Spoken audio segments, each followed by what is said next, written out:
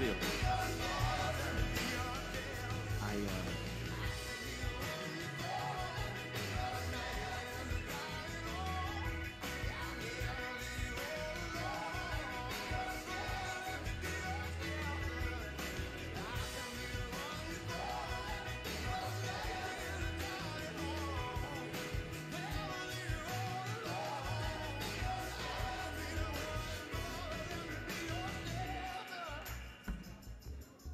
All right, good morning, everyone. We are going to continue what we started in December by starting with the kids' song. So if I'd invite everyone under the age of 12 to come on up here with me, and we're going to start. And once you see what it is, you might want to join in. But actually, I encourage you to join in. No, right here, just stand right here. Take a shaker and stand right there, because you're going to need to be out in the middle of this.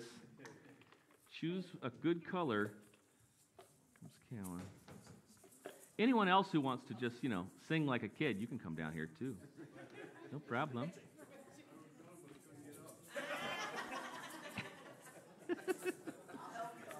All right, so everybody stand out here. Stand out here.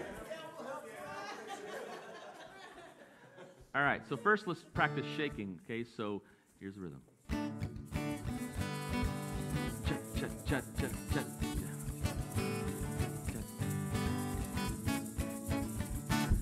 Okay, that's good. Now, this song says it's a great day to praise the Lord, and we're going to do several different things. First, we're going to do is walking. So can you shake it while walking?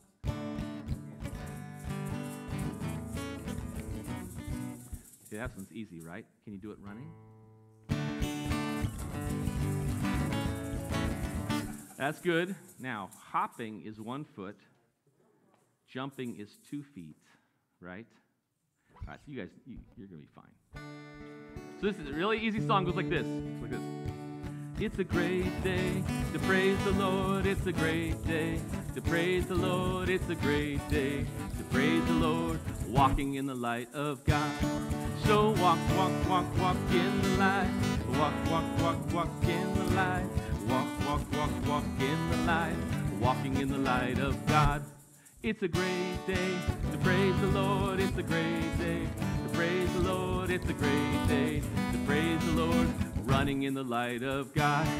So run, run, run, run in the light. Run, run, run, run in the light. Run, run, run, run in the light. Running in the light of God.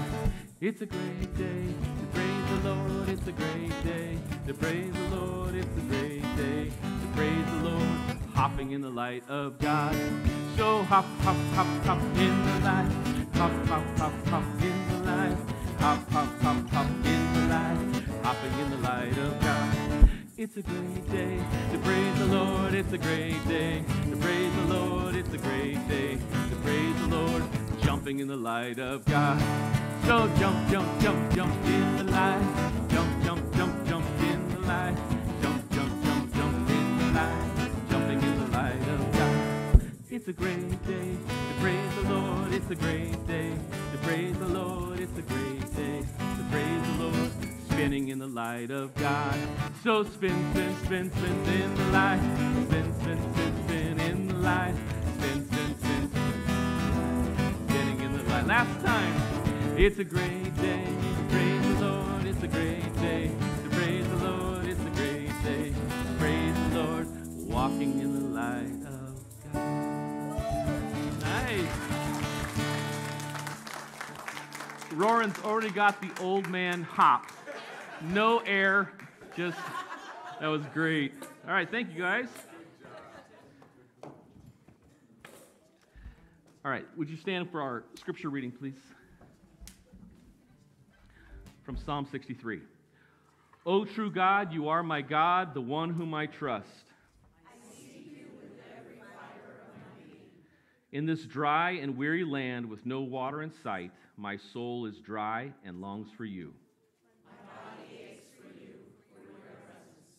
I have seen you in your sanctuary and have been awed by your power and glory. Your steadfast love is better than life itself, so my lips will give you all my praise.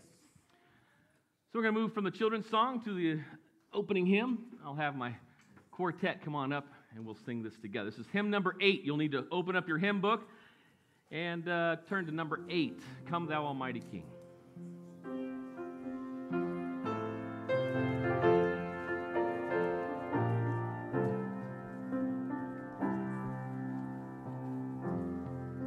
Sing it. Come thou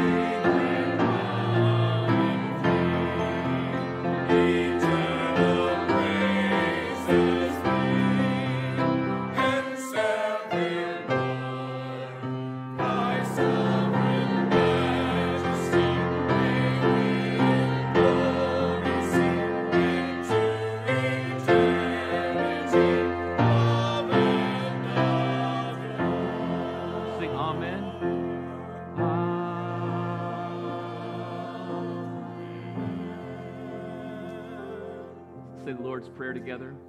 Our Father, who art in heaven, hallowed be thy name. Thy kingdom come, thy will be done, on earth as it is in heaven. Give us this day our daily bread, and forgive us our debts, as we forgive our debtors. And lead us not into temptation, but deliver us from evil. For thine is the kingdom, and the power, and the glory forever. Amen.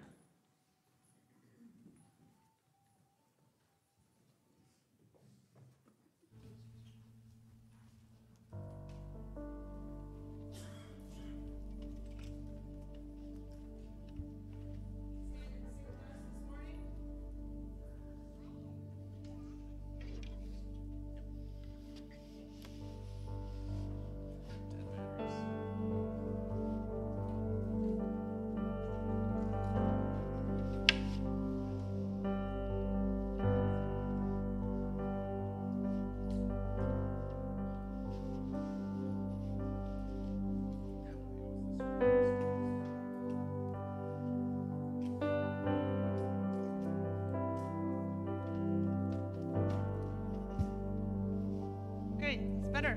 All right. We're jumping into today. All right. Here we go. Ooh, I can see the clouds rolling. I can feel the winds, they try to shake me. I will not be moved. I feel like I can feel the waters rise.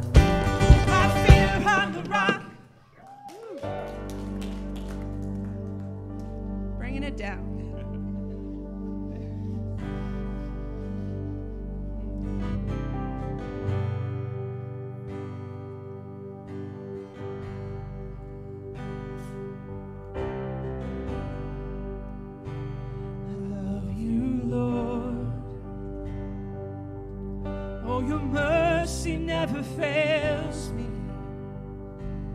All my days I've been held in your hand. From the moment I wake up till I lay my head, I will sing of the goodness of God. And all my life you have been faithful. And all my life you have been so, so good. With every breath that I am able, oh, I will sing of the goodness of God.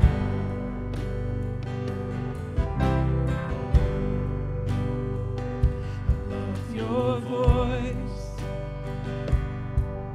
You have led me through the fire in the darkest nights. You are close like no other. I've known you as a father. I've known you as a friend.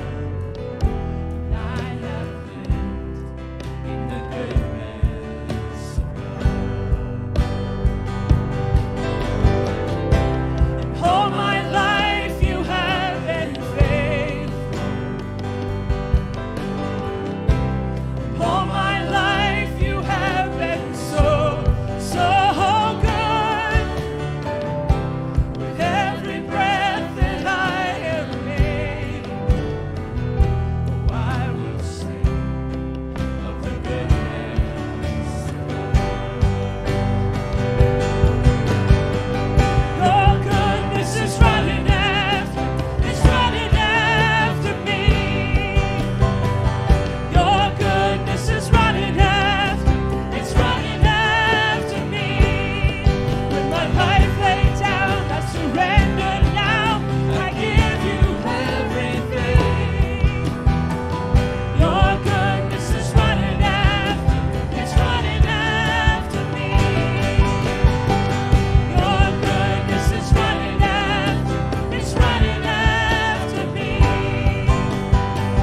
Your goodness is running after, it's running after me. With my life laid down, I surrender now. I give you everything. Your goodness is running after, it's running after me.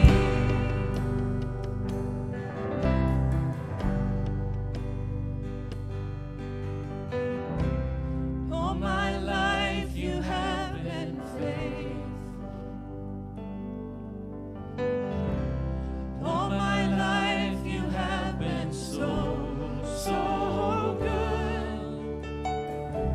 With every breath that I am able, I will sing of the goodness of God. All my life you have been faithful. And all my life you have been so, so good. With every breath that I am able, oh, I will sing of the goodness of God. I'm gonna sing of the goodness of God.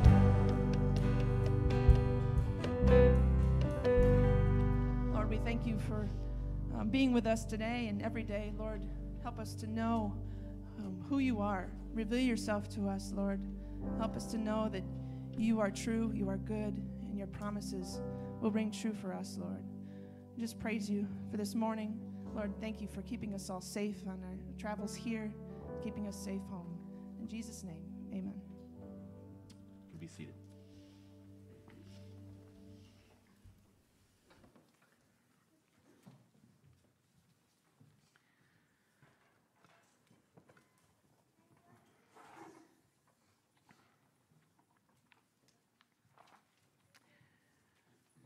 Okay, this morning we re-engage with our study of the Gospel of Mark.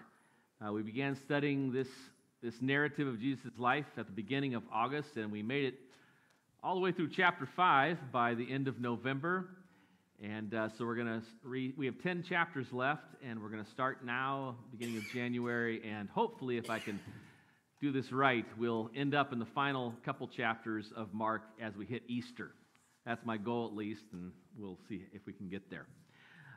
Today, what I'd like to do is provide us with a recap of what we've studied, reminding us of the three lenses that we've been using and why any of this matters for those of us living in 2022 in Walton, New York, in the United States of America. Because honestly, it could be argued that these stories from 2,000 years ago that occurred some 5,800 miles away from us, which is what Google Maps told me, that happened in a very different culture than ours, in a different language completely from ours, could be argued that it has no relevance to us at all. I mean, we don't study the documents of ancient China and look for truth in there, right? Not often. We don't study the Upanishads of Indian religion, written 3,000 years ago. We don't study the stories of the Maasai tribe in Kenya. So why do we study the stories of this little sliver of a nation on the edge of the Mediterranean, stories that happened 2,000 years ago? Why do we study that so much? I mean, why do we find ourselves reflecting on the stories of Jesus? Trying to figure out what he said and why he said it and what he meant and what it means to us today. I mean, why do you put up with me talking about it every week? Why do we gather to sing songs like we just did about Jesus, to read scripture that points to him, to pray with each other to him? Why do we try to honor his name above every name that we know, in our friends and family and our entire relational network? Why do we do this? I mean, it's a good question to answer every so often, and here at the beginning of the new year, I think it's really appropriate. Why do we do what we do? Why do we all risk our lives to drive here this morning? I remember several years ago when our family lived in Huntington Beach, I had been playing basketball at a local park in town, a couple times a week after work, and I had made a number of acquaintances with all the guys that had come there, regularly, and I was doing what I've asked all of you to do, which was I was showing as much as I could in the midst of a basketball game, showing love and kindness to them, making friends with them, so I could give them an invite at some point, right? And I worked as hard as I could to become known as a good guy, good team player. Anyway, one day in December, a couple years in, before we started playing, I was standing there with a couple of the guys that I had actually made friends with by that time, and I gathered up my courage, and I asked them, if they would like to come to our Christmas Eve service. And I'll never forget the look of absolute puzzlement on both of their faces as they pondered my invitation. And the oldest guy, his name was Al. He was, I don't know, maybe 7 to 10 years older than me. He just said, "Why?" I invited him. He said, "Why?" I mean, he wasn't unkind. He was puzzled as to why he ought to consider that as a possibility for his Christmas Eve evening. Why would he spend his time, that way? I don't think he was against the idea per se. He was really puzzled as to why anyone would spend time on a Christmas Eve going to church. He saw no point at it. And I remember thinking, that was not the response I was expecting. And I most definitely was not prepared to give him an answer. Why should he go? I mean, why should he attend a Christmas Eve service at church if he had no knowledge of Jesus or no desire to study about him? He certainly had no longing to sing songs about Jesus.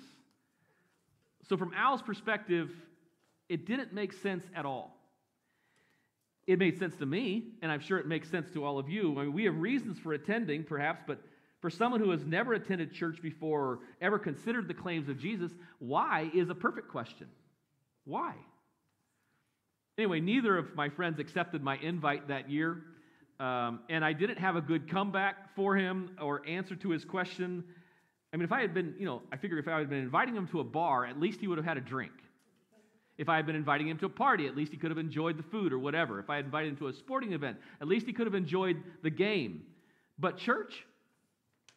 Why? What was there that was attractive to him in the least in my invitation? His simple question, it stunned me, and I still remember it now, 15 years later. And I decided I had to really think through that response, my response. I really needed to think through that because that was an important question that he asked. What could I say that would be understandable and even convincing? Would you turn to 1 Corinthians chapter 1? This is page 1131 in your pew Bible. And once you get there, you can stand and we'll read a passage together. Page 1131. This is 1 Corinthians chapter 1. And once you get there, you can stand, and we're going to read verses 18 to 30, 18 to 31. So 1 Corinthians chapter 1, starting at verse 18, let's read this together. For the word of the cross is folly to those who are perishing, but to us who are being saved, it is the power of God.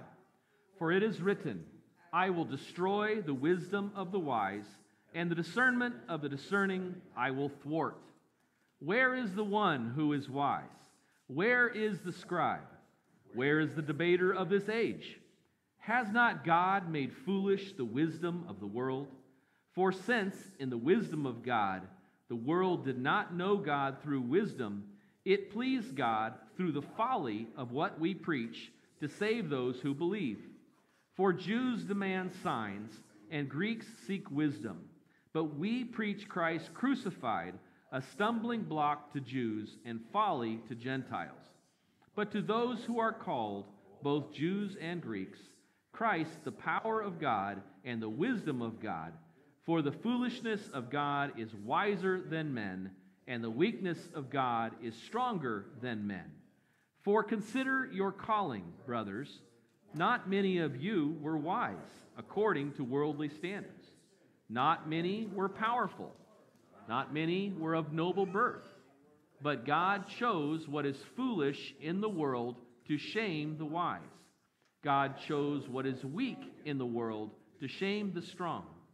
God chose what is low and despised in the world, even things that are not, to bring to nothing things that are, so that no human being might boast in the presence of God. And because of him you are in Christ Jesus, who became to us wisdom from God, righteousness and sanctification and redemption, so that as it is written, let the one who boasts, boast in the Lord. This is the word of the Lord. You can be seated. So in this teaching, the Apostle Paul begins to teach us that what we're up against as followers of Jesus who want to invite others to at least consider being one as well. To most folks, the idea that Jesus matters or that his words are true and life-changing, or the idea that, he has called a group of people to gather in his name and called the church, and their task is to proclaim to the world that there's this light shining in the darkness and his name is Jesus. Most people feel like that's absolute foolishness. Why would anyone believe that? It certainly didn't make sense to my friend Al at that moment. It wasn't that he was opposed to it. It's just, he couldn't understand why anyone would want to spend their time that way. To him it was, well, what does verse 18 say? The word of the cross is what, according to verse 18? Yeah, folly, foolishness. Folly in Greek is moria, which means absurdity. It's an absurdity, right? And that's the right word. My invite to my friend at that moment, it came across like, what on earth? Why would I do that? It was absurd to him. I still wanted to invite them, though, so I feel like I really had to think through what I was going to say the next time I gave him an invite, and, if he happened to ask why, I'd actually have something to say. And this passage here in 1 Corinthians 1 actually really helped me. So let me just share with you a few of the lessons that I pulled out of it, and maybe it'll help you as well. First lesson is, it tells us that it is possible that the message of Jesus can be absurd to one person while literally being salvation to another. Right? It's possible. And the vast difference between those two responses, it really shouldn't be surprising to us. Because, I had never met someone who was so unchurched that going to Christmas Eve service was an absurdity to consider until I had this experience with Al. But maybe you've had that experience with someone who's close to you, family or friends. Maybe they think that what you do on a Sunday morning is a complete waste of time. It comes across as, what on earth? Why would I do that? Right? Only morons spend time like that, waste time, What I learned in this scripture passage is that response shouldn't surprise me. In fact, God crafted it that way. God arranged the gospel of Jesus in such a way that it literally doesn't make sense to some people. Why did God do that? Well, that's the second lesson that I pulled out of this passage. The story of Jesus, coming to earth, being born of a virgin, growing into a teaching rabbi who offended everybody and eventually got himself killed. That story is designed by God to make sense to some, but to not make sense to others, according to the wisdom of the world. You can see this in verse 19. If you take a look at verse 19, God says, I will destroy the wisdom of the wise, and the discernment of the discerning I will thwart. In other words, through Jesus, God is not just sending a Savior to the world to set prisoners free. He is also demonstrating that the wisdom of the world is not actually very wise at all. In fact, it is inadequate to make the world a better place, no matter what humans think.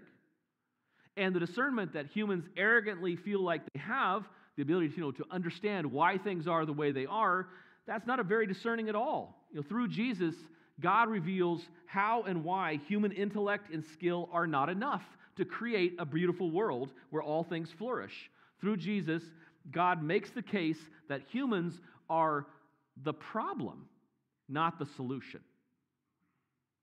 So God is not just trying to save people from their sins through Jesus, He is also demonstrating why they need to be saved. And that leads me to the final lesson, really, from this passage. How then do I communicate to people who think that what is valuable to me is an absurd waste of time to them?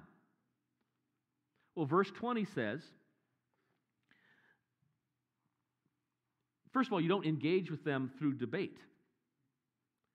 Paul says, where's the debater of this age? The message of Jesus will be foolishness to them. You shouldn't waste your time debating about it, because God has crafted the message of Jesus in such a way that its power and its truth will not be convincing through logic or rhetorical debate. It's just not going to be that way. You can't argue someone into the kingdom. Paul tried it over and over and over as you read through his letters, and he just got frustrated more over and over again. Right? Debate isn't going to work. It's actually a dead end, trying to convince someone, which of course is what everyone does on social media nowadays, trying to debate about the kingdom of God, and it just simply doesn't ever move forward that way. Likewise, in verse 22, you see that Paul says that some people want signs, right? Which, in this context, it means they want some kind of miracle to prove the validity of Jesus' message. And who doesn't? I would love to have a few miracles that I could point to as irrefutable proof, but I just don't. All I have is a story where miracles happen in it, but I can't actually prove it through miracles.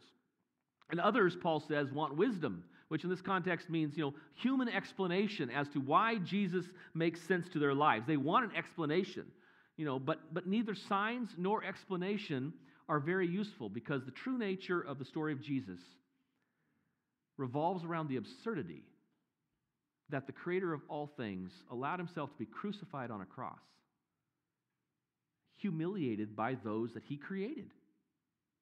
It is an absurd idea. So whether you engage in debate or you produce signs or wise explanation, none of those can get a person past the absurd part of the story. It might get them a certain amount of way, but eventually they have to grapple with that part of the story. And it doesn't make sense according to human wisdom. I mean, how does one person's death bring about life for others? How does that work? How can any one person's humiliation bring hope and joy and love to others? Why would God bring about the salvation of humanity through a Roman instrument of torture? Why would he do that? You see, you and I need to understand that we can spend all kinds of time explaining the story of Jesus to people, especially the easy parts. Being born as a baby, like we just celebrated. So meek and mild that he doesn't even cry. Unlike every other baby in the world, right? No. That's what our carols tell us. And through his early years, where he's working hard to become a voice that people listen to, and he's treating people really well, and he raises up those who have been crushed, and he is humble and meek, and his teaching has real power. All of that is easy to share about Jesus, but eventually you have to get to the absurd part. That he actually let himself, the creator of all things, let himself be killed and humiliated like a common criminal. As Paul says, Christ crucified is a stumbling block. It's a stumbling block, that part of it. It's not a helpful stone that we step on to cross a rough patch. It's actually a stone purposefully placed in the path to trip people up. So we should not be surprised when we encounter people who do not understand why we do what we do, or even if they even get angry at it. Because, when I stumble over a stone, and this happens every so often, I get angry at myself. Well, first of all, I direct my anger at the stone, which is, of course, ridiculous. But I do get angry. That is what has happened. When you stumble, you get angry. I hate being clumsy. It makes me feel less than adequate. Well, the story of Jesus, it was designed by God to cause some people to stumble so they would realize their inadequacy. Especially those who rely on the wisdom of the world to explain life. They stumble because Jesus' way seems like a foolish way to live, right? It seems foolish to turn the other cheek. I'll just tell you, as I was thinking through why Al would think it was so absurd, I realized on the basketball court, you couldn't turn the other cheek if you wanted to win. You can't. You actually have to go harder when they go at you, right? In any sport. It's the antithesis of what Jesus actually says. To turn the other cheek, to go the extra mile, to love your enemies. It is absurd from human wisdom point of view. It's an absurd. It's exercising self-control over my desires. Saying no when I could easily just say yes. What kind of moron does that? People stumble over it. Likewise, Jesus' path to power is not the normal path. He says that in order to go up, you've got to, go down. If you want to be the greatest, you've got to be the least. If you want to have true power, you've got to become the servant of all. What kind of absurdity is that? The wisdom of the world tells us the exact opposite. In fact, it demonstrates it daily. Right? So that kind of idea irritates people and it offends people. It makes people angry. It produces guilt and shame and makes people feel inadequate. They stumble over it. And all of that is why I have focused our study on the Gospel of Mark, looking at the different ways that God uses Jesus. Because Jesus is not just the culmination of the redemption story, right? From Adam to Abraham to Moses to David. He's not just that. He also is a sign that human wisdom is temporary. And though occasionally helpful or useful, more often it's the problem. It's not the solution. And same with, human power, right? Human power is only temporary, no matter what you think, right? And though occasionally it's useful, beneficial, it's not the answer for the world's brokenness, right? So Jesus' story wasn't just about rescuing people. It was also about God demonstrating to people why there's a problem in the first place. And that's really important. Jesus doesn't just provide a way to relieve guilt and shame and secure us a promise of a bright future. He also is a lesson that God was teaching humanity. And here's the lesson. There is a way that seems right to people, but in the end, it leads to death. And many walk that road because it's wide and easy and popular, and it appears safe because there's safety in numbers. They find it by following their own wisdom, following their own understanding of power, believing that it can, be used for good. The way to life, however, in contrast, is really narrow. And few find it because turning away from the wisdom of the world to the wisdom of God, initially it feels foolish, like an absurd way to live. And embracing the power of God, which Jesus reveals as being a release of control, that sounds crazy to those of us who are control people. But that's why the road is so narrow. Few find it. Not everyone convinced themselves that they can leave the crowd behind and follow in the footsteps of a Jewish rabbi from 2,000 years ago who lived in this country 5,800 miles away from us. But for those who do believe in his name, he gives them the privilege or the right to be part of God's family, to be loved and cared for and provided for by the Creator himself from this day into eternity. And that's why we come on a Sunday, in the new year. We gather as a congregation each week because we are striving to walk the narrow path. We are working hard to follow in the footsteps of Jesus, the crucified one, even if we never feel like we can adequately explain to someone why we do what we do. Even if our invites make us look foolish, which I certainly felt foolish at that moment when I asked Al. Even if they never say yes, we have chosen this path and we stay on it because in some way it has allowed each of us to taste a little bit of what God's being part of God's family feels like. And we want that more than anything else.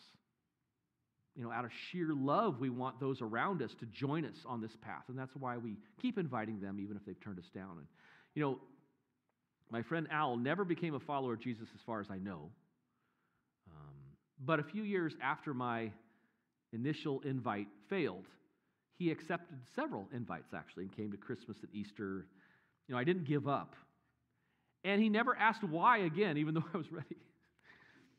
But I'm glad about that, because what actually happened was that over the next few years, we became such good friends that when I asked him if he would like to attend something that mattered to me, he said, sure, because it mattered to me. But when he did that, of course, then he was able to actually hear the message of Jesus. And I think it still was foolishness to him, but it's okay, right? I'm just doing what I'm supposed to be doing. The bread and the cup that are before us today, they remind us of the foolishness of God. How the foolishness of God led his son Jesus to death. How the power of God was actually laid down so that Jesus could be humiliated by those he loved. The bread and the cup remind us of that strategy, and they point the way down this narrow road that we're walking together. Salvation and transformation are ahead of us. They are.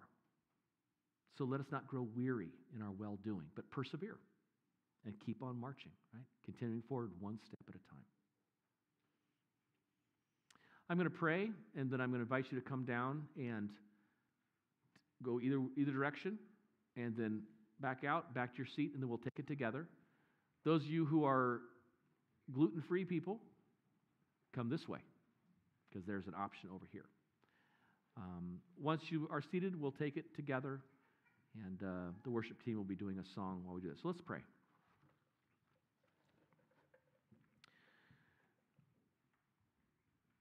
Jesus, we are continually amazed that your story has so much power for us in our lives. We're grateful for all the small ways that you are changing us into people that are beautiful inside and out. The generosity that you produce within us, the willingness to help others, the willingness to sacrifice for others, the courage to love those that are unlovely, to treat our enemies well. Grateful for all these ways that you are transforming us. And we are aware that the story itself is a little bit absurd, but we also agree together this morning that you designed it that way, and so that's the best we got. By your wisdom, God, you have designed it so. So may we embrace the absurdity. May we embrace the foolishness that in truth is your wisdom. And may it be meaningful this morning. Pray this in your name. Amen.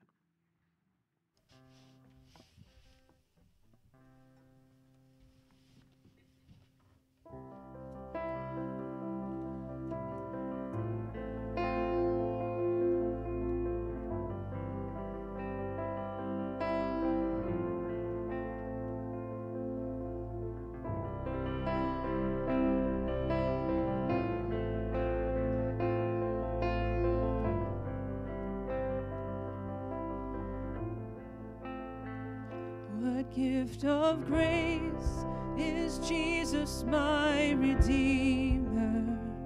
There is no more for heaven now to give. He is my joy, my righteousness and freedom, my steadfast love, my deep and boundless peace.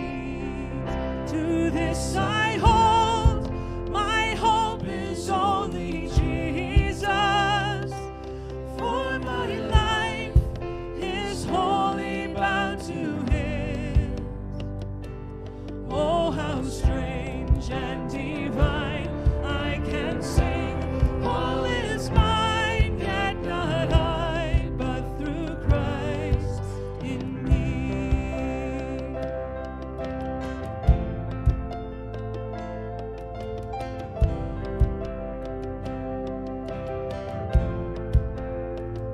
The night is dark, but I am not forsaken, for by my side the Savior He will stay. I labor on in weakness and rejoicing, for in my need His power is to save. To this I hold, my shepherd will defend me. Through the deepest valley He will lead.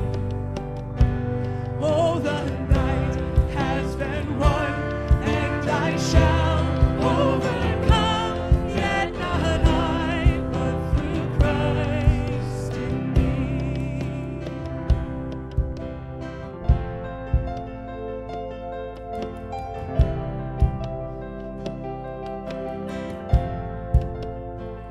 No fate I dread, I know I am forgiven. The future sure, the price it has been paid. For Jesus bled and suffered for my pardon, and He was raised to overthrow the grave. To this I hold, my sin has been defeated. Jesus now and ever is my creed. Oh, the chains are released, I can sing, I am free, yet not I, but through Christ in me.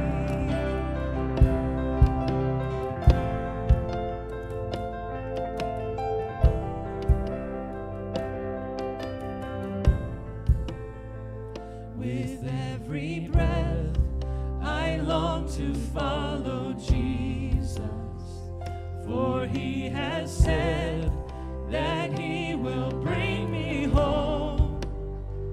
And day by day, I know he will renew me until I stand with joy before. You stand and sing with us. To this I hold, my hope is only Jesus.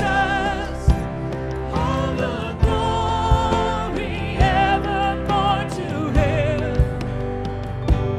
When the race is complete, still my lips shall repeat, yet not I, but through Christ in me. To this I hold, my shepherd will defend me. Through the deepest valley he will lead. Oh, the night has been won, and I shall overcome. Yet not I, but through Christ in me. To this I hold, my sin has been defeated. Jesus now and ever is my plea. Oh, the chains are released. I can sing, I am free. Yet not I, but through Christ in me. To this I hold, my hope is only Jesus. All the glory evermore to him. When the race is complete, sign my lips shall repeat, yet not I, but through Christ in me. When the race is complete, still my lips shall repeat, yet not I, but through Christ in me. Yet not I, but through Christ in me. Yet not I, but through Christ in me.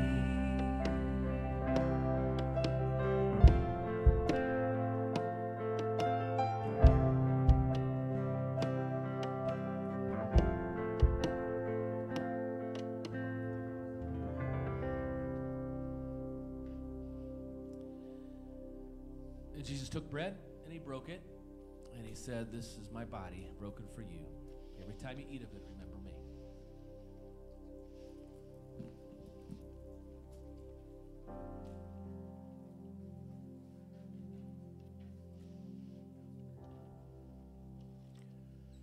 Then he took the cup and he said, "This is my blood spilled for you. Every time you drink it, remember me."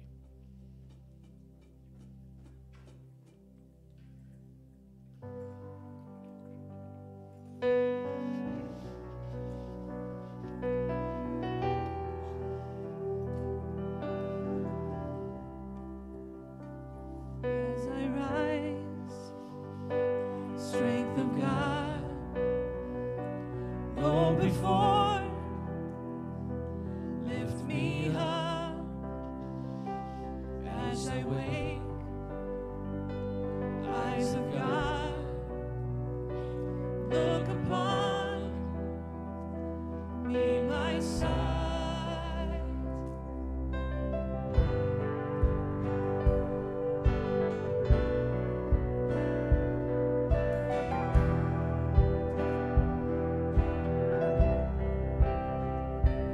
As I wait, heart of God, satisfied and sustained. As I hear voice of God, lead me on, be my guide, be my guide, above and below me.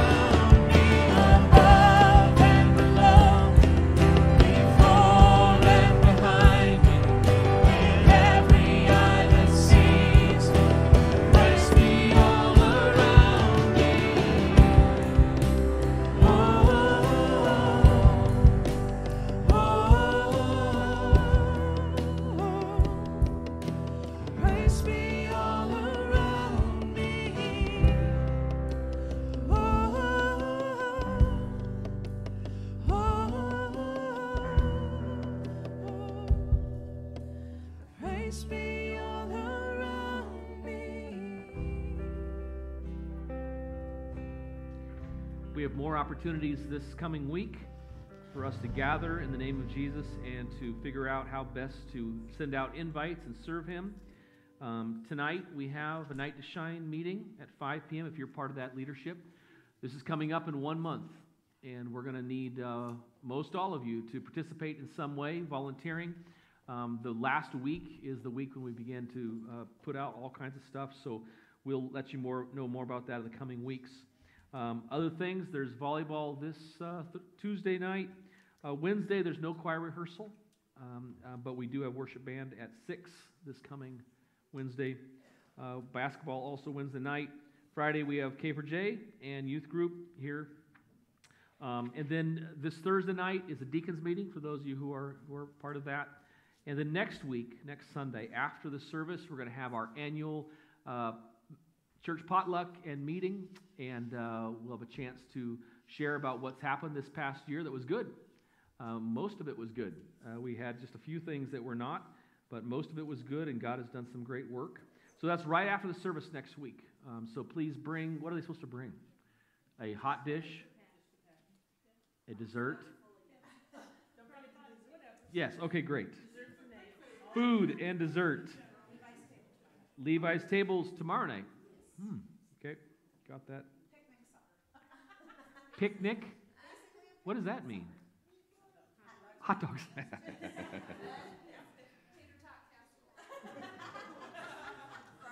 Great. Yeah. Also, for deacons, if you have not yet submitted a report for the annual report, we need that soon, as in tomorrow or Tuesday.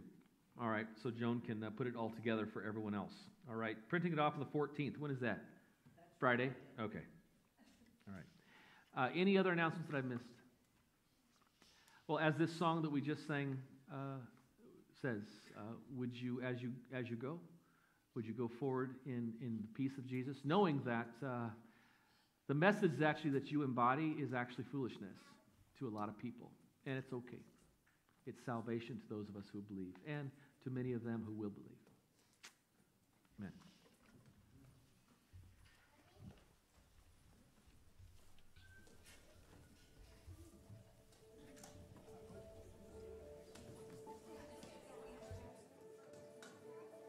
You don't answer all my questions, but you hear me when I speak. You don't keep my heart from breaking. When it does, you weep for me. You're so close that I can feel you, but I've lost the words to pray. And though my eyes have never seen you, I've seen enough to say I know that you are good. I know that you are kind.